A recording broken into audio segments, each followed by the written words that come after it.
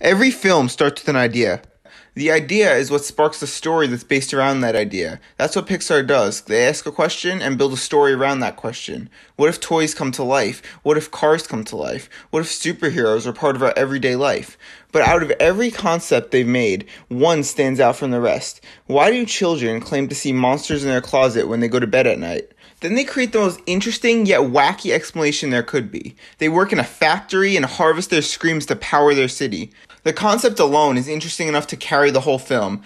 But my next point for why this film is a masterpiece is because of the comedy in this movie, which mainly comes from Mike Wazowski. But Mike isn't just your typical comedic relief character. He also has a lot of depth in his character, but I'll get into that later. The comedy between this dynamic duo is just hilarious. Every joke lands, and half the time it doesn't even seem like they're trying to make a joke, but it just comes off as funny.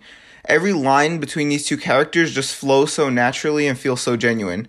Now, let's talk about the characters. The characters are a big part of what makes a film great. Mike and Sully, while they can agree most of the time, they don't have the same motives and goals in life when Boo is thrown into the mix. She gives Sully a different perspective on life and makes him question the morality behind what they do to children. While Mike, on the other hand, is more worried about progressing their career and breaking the all-time scare record. In the Monsters at Work series, we hear Sully elaborate on how he felt when he scared Boo in the simulator. Their motives clash with each other when they get banished to the human world. And Mike questions if he will ever see Celia again and if their life will ever get back on track. While most films can easily set up an external conflict, having a character struggle with an internal conflict is how you build character, which is something very few films do nowadays in a world where it's all about hyping up the next big thing, trying to set up an epic fight scene or culmination. They set up a big bad villain where the odds are against the heroes, and in the end, the heroes prevail, and along the way, they don't have much development or get you to care about what they're actually fighting for in the first place because they're too worried about having some sort of big reveal or turn of events you wouldn't expect. And the main characters almost never disagree. Then, the villains. Mr. Waternoose doesn't act like your typical twist villain. We know from the beginning that he would do anything to keep his company from going under. I would do anything to keep it from going under. And even after he turns on Mike and Sully, it wasn't anything personal and it wasn't something he wanted to have to do. He isn't even fully in favor of Randall. I never should have trusted you with this. Because of you, I had to banish my top scarer. He just knows that he has an invention that will generate screams more efficiently and help boost his company in the public eye. Most stories could use an antagonist, but not every story needs a villain. An antagonist has motives behind their agenda. A villain just likes to be evil for the sake of being evil. Now, let's talk about the final point, story structure. Getting the concept of the world you're building across to your audience in a quick and effective way is essential for immersing your audience in the story. When you tell your audience about the context of your story, they shouldn't realize that they're being told.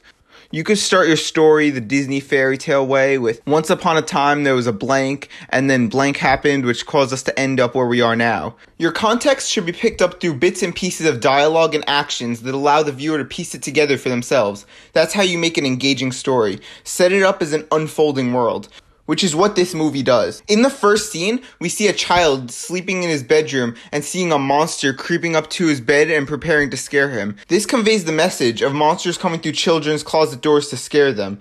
Then when he goes to scare him, he falls on the ground and starts screaming. This tells us that monsters are afraid of humans without directly telling us. Then it reveals that it's a simulation, which shows us that monsters train to scare children. Then Mr. Waternoose comes in and gives us a better explanation. And we know all this key information all before we even get introduced to our main characters. Then, going back to the point of an unfolding world, we see how they live in apartments, what their walk to work is like, and how they work their job in the factory. By the end of the story, we care about Boo's connection to Sully because we see how his point of view changes throughout the film, and the ending scene leaves it open-ended for the viewer to decide what happens next, but wraps up the narrative the story is telling in a satisfying way.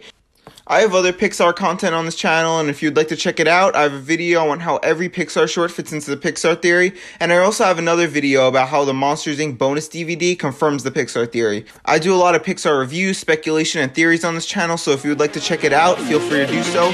Anyways, goodbye.